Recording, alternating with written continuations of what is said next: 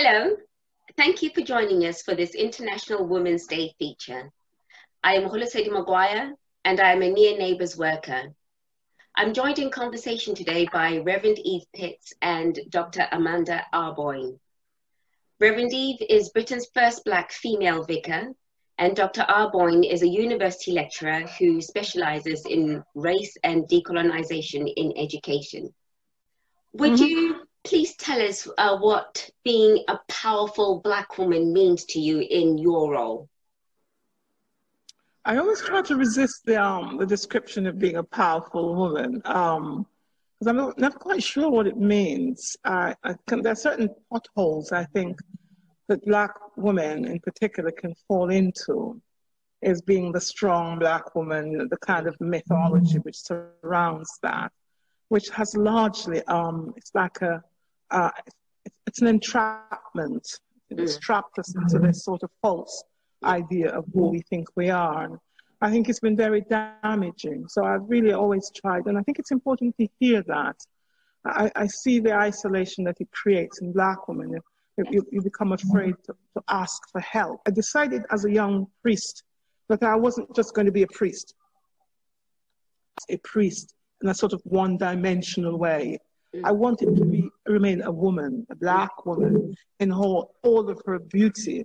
Because the whole system in the Church of England doesn't lend itself very well to Black people being at ease. So you're so busy fighting one dimension of your life, and that's being the Black person, that if you're not careful, you actually forget that you're much more than that. And I love being a priest, but I'm more than a priest. I'm just all of the above and more. Dr. Arboin, would you like to share with us what being a powerful Black woman means to you in your profession?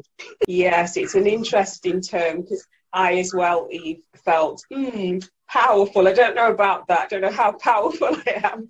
But as a Black woman, in a role as a Black academic, it's quite interesting because on the one hand, education to me should be all about liberation. So educate to liberate, so it's all about understanding yourself more, understanding the world we live in more, and understanding our place in that world. And so therefore being able to, especially from a background that's marginalized and oppressed, education is this potential, has this potential to liberate you and to help you to know how to change the world that you live in and to create a better life, a better world. But then on the other hand, you've got what is often the reality, particularly for Black learners in education, and for me as a Black woman in education, the education is often for social control. And so you have this scenario where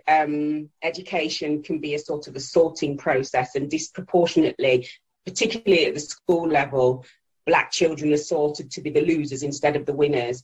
And then it's also passes on into your career and creates the whole life of, whether you get a good job or you don't get a good job, and whether you get a good life or don't get a good life. But the big difficulty for me, one of the central issues that we need to deal with today in education, and that my work focuses on, is about recognizing that because our education system tends to focus on teaching us about mostly great white middle class ruling class men and how they have created this wonderful world, and tells us very little about what we as a great people, as African heritage people, as Asian heritage people, of people from, Indigenous American and Australian people. There's very little in our curriculum that talks about what people of colour have done and how we've contributed to society. And so what you can get is people going through an education system and either switching off completely because they don't see any reflection of themselves as a Black person, or conforming, because conformism is usually rewarded within the education system. So if you do what the teacher says and you agree with what the teacher says, you're more likely to succeed. If you're challenging some of the things that you're being taught, it makes it much harder to succeed. And if you as a Black learner are not seeing yourself reflected in that curriculum, and you're challenging, you know, somebody, for instance, saying Christopher Columbus discovered America, and you're saying, well, actually, no, he didn't discover America because people were there already and Africans had traveled to America already. You know, people might find that too challenging, and you can be written off, if you like, in terms of education.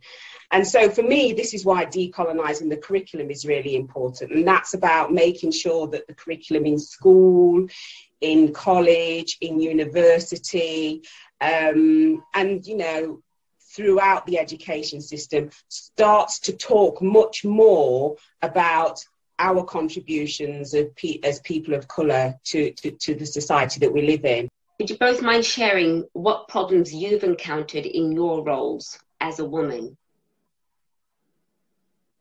Yeah, I think being a vicar in the Church of England is not easy as a Black person, man or woman. The whole structure is not designed to make it easy for you.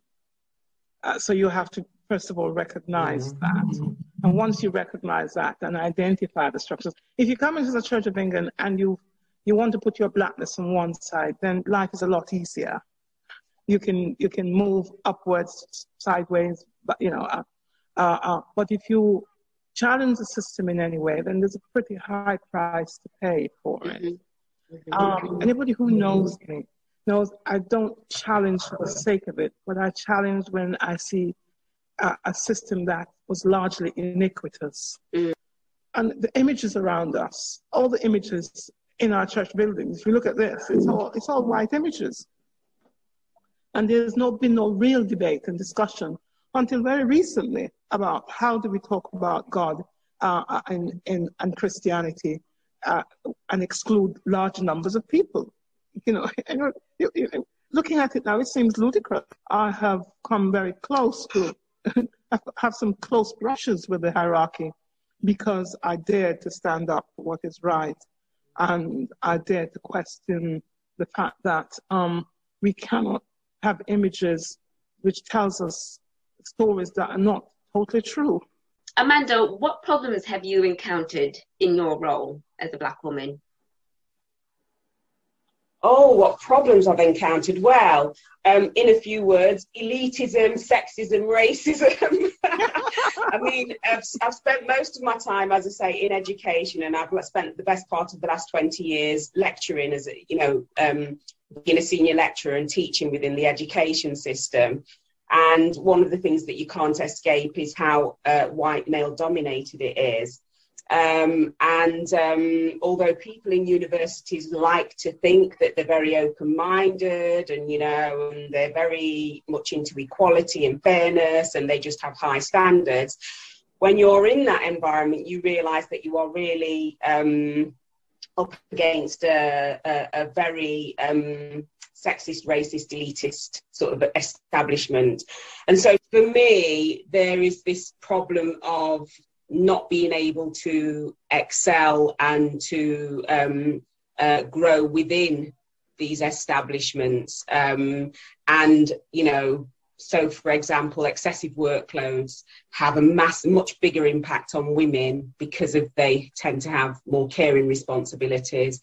And then even when women do well, they have issues of, you know, trying to break the glass ceiling. And then as a Black woman, then you also have to transcend all these stereotypes, negative stereotypes of you as being Black and not being, you know, not being good enough and so on. So despite however much you might be proving yourself and doing more than your peers or as much as your peers, you're still up against these negative stereotypes that are very sort of subtle but very pervasive. How have you chosen to challenge these challenges that you've encountered? In my position, I've spoken out, and you know, I've seen bishops, and I've not hidden how I feel. I've challenged it through sermons, through, I hope, a good example to my congregation that as a Black woman, you can be confident without being bulgy. Because I cope with the same structures that you cope with, Amanda. White men who think that they are the only ones with the answer.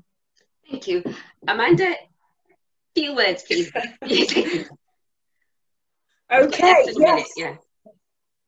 Well, what I would say is it's very similar to Eve. It's about speaking out. So just by being in the university establishment as a Black woman, that is challenging lots of stereotypes.